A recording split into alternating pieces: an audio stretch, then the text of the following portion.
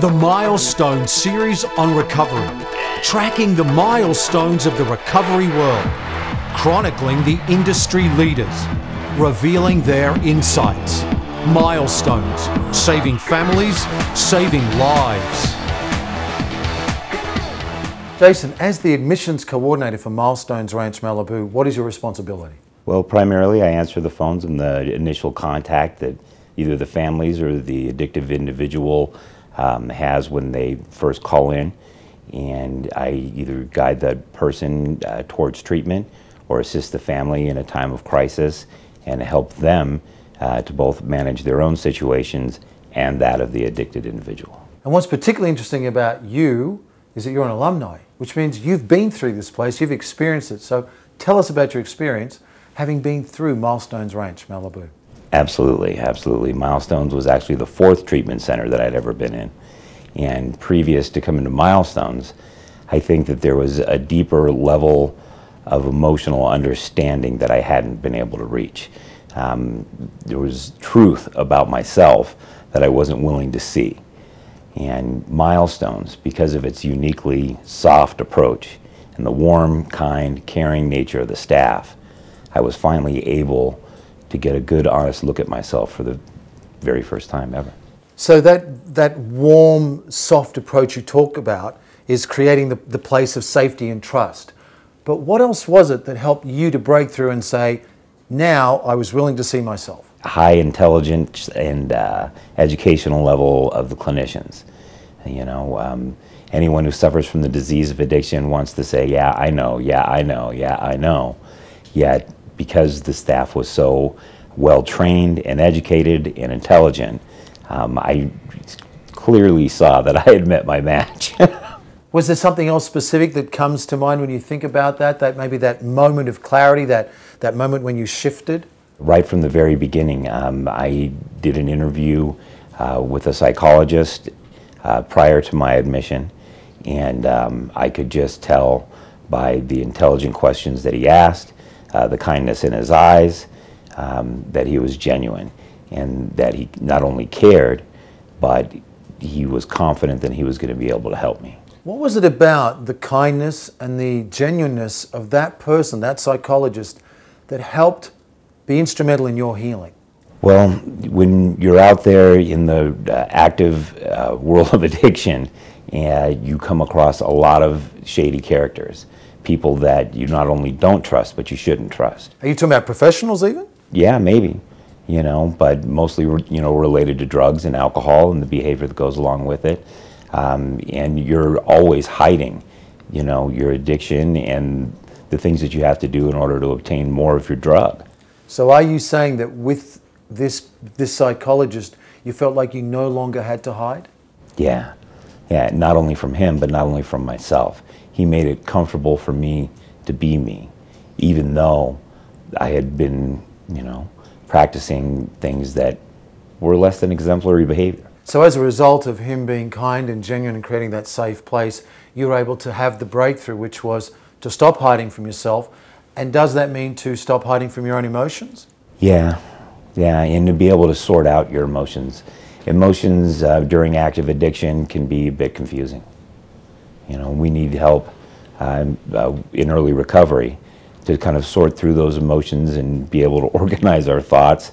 And Milestones did a phenomenal job of assisting me in that area. So being an alumni and now being admissions coordinator, how can you use that experience to help someone else to know, is this the right place for me? Well, I think because I believe it in my heart that comes through both in my voice and in my mannerisms when I meet someone for the first time. So you speak obviously from a place of sincerity and success. But what else is it about Milestones Ranch Malibu that you say to someone, this is a very special place? I tell them the same story that I just told you, you know. I had been trying to get into a facility that was a little more of a behavioral modification model, kind of a push peanuts across the floor with your nose kind of place. And I thought that because I was so tough that I needed a place that was so tough. And the truth turned out to be exactly the opposite, that I needed a place where I could truly open up and feel safe.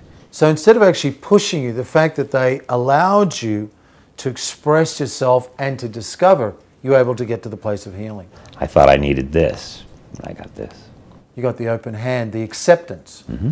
What else is it about the property itself that says this is a good place for healing? Everything about this property says it's a good place for healing. It's an absolutely beautiful location.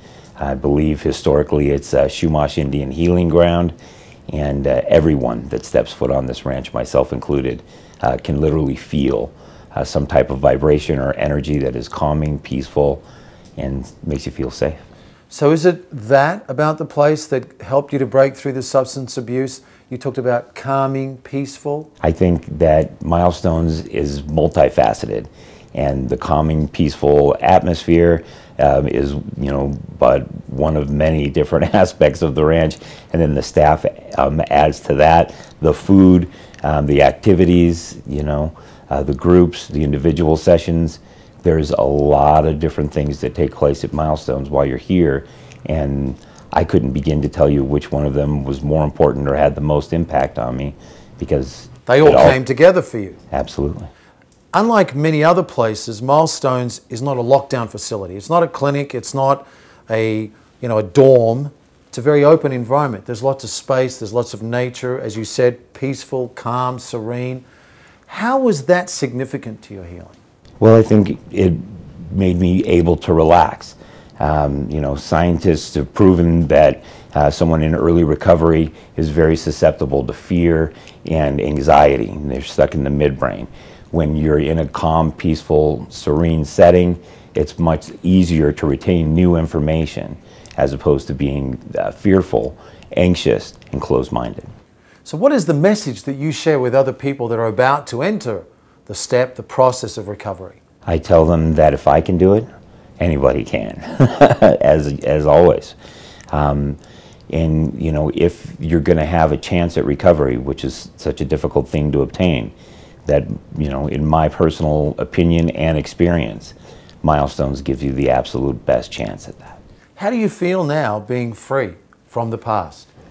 I can tell you that it's entirely different. My life is night and day. I've gone and done a complete 180. I've changed what I do for a living. I changed where I live, and Milestones has affected every area of my life. So Jason, in your life, for what are you grateful? I'm grateful for my children. One of the goals that I wanted to achieve at Milestones was not only to achieve sobriety, but to be a better father. And thanks to Milestones, I believe I've achieved that. How can we make a bigger contribution in the world? We as a professional, as an individual, anyone, how can we make a bigger contribution in the world? Well, I think as it directly applies to treatment and addiction in general, Milestones has always been an industry leader in setting, a high example of integrity, care, just an altruistic model of not only how to run a business, but how to take care of clients and provide the highest level of care in the industry.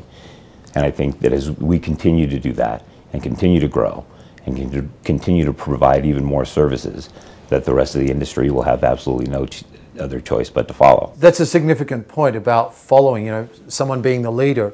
And you said earlier you went through 3 treatments before coming here. And now things are changing where the industry is starting to collaborate more, where a lot of the treatment centers around the country are saying, let's work together for the betterment of the person that's really the most important, which is the individual patient, the individual client. How significant for you and how critical for you is the collaboration of all of the people involved in the recovery process? Well, certainly, they say it takes a village, and in my experience, it's even more than that. It takes entire states and entire countries. It takes a village to do what? Because not everyone knows that expression. It takes a village to help an addicted individual. And there's so many people out there suffering from the disease of addiction. There's no limit to people who are sick. And we need to be able to provide care for all of them. Milestones can't do it on its own. We all need to work together to not only come up with new and better methods of treatment, but to support each other in order to help even more people and to help the people that we do even better. Jason, you've been through the recovery process. You've been through places that didn't work for you. You've been through the place that did work for you. You have so much that you are now sharing with other people to help them on the road to recovery. And I say thank you. Believe me, it's my pleasure. Thank you.